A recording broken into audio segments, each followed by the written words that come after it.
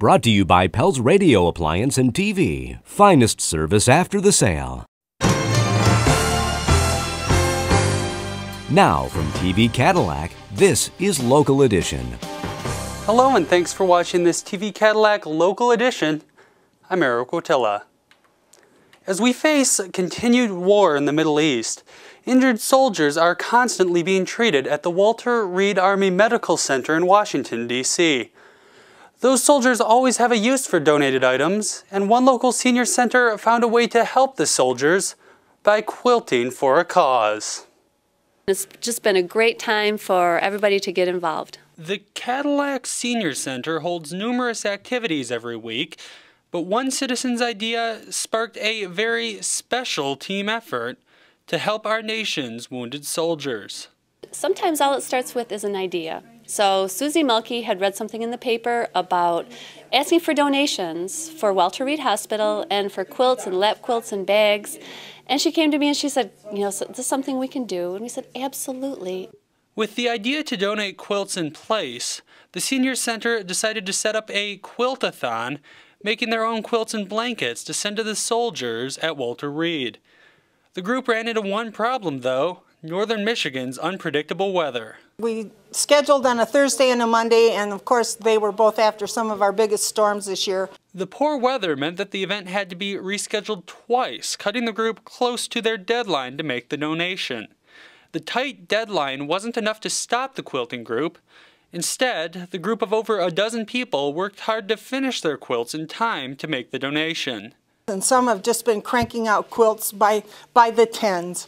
And some people like to sew, some people like to iron. You can do what you want to do with what you have, and we've just gotten some awesome examples of people pulling together.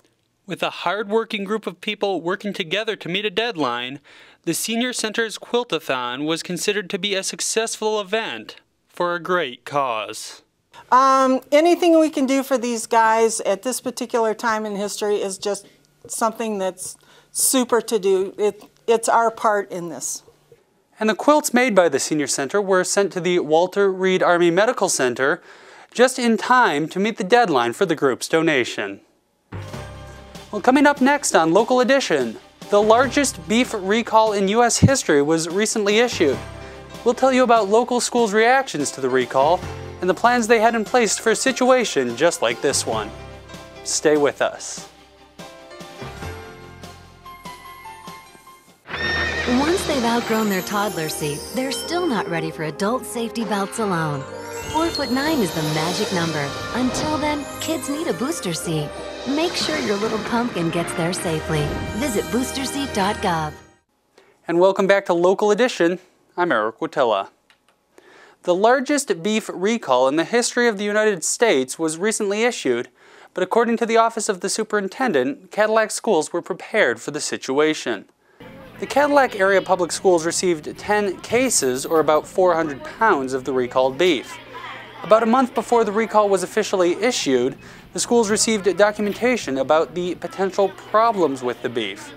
None of the recalled meat was served to students, and the superintendent's office said that Cadillac's schools have been very careful with the meat they do serve in order to ensure the safety of their students. And that does wrap up this TV Cadillac Local Edition. I'm Eric Wotilla. Thanks for watching.